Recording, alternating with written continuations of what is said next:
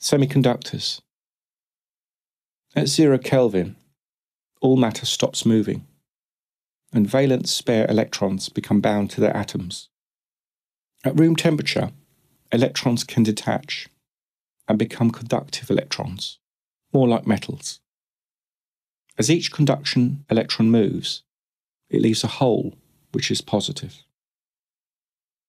In a semiconductor, the escape from an atom of a valence electron ends up producing a charged pair consisting of an electron and a positive hole.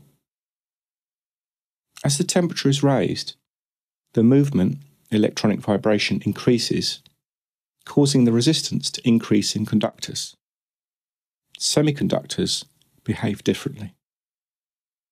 Metals have positive temperature coefficient of resistance, meaning as they get hot, they conduct less.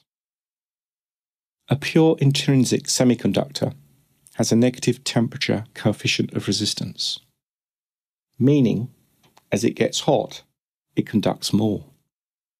A thermistor is a temperature-dependent resistor. Note, a continuous loop fire detector, firewire, operates on the principle of a reduction in resistance as temperature increases, i.e., a negative coefficient of resistance. Fire detection systems. Continuous loop. This is a type of fire detection system which uses two conductors separated by a thermistor material, formed into a continuous loop that surrounds the area being protected.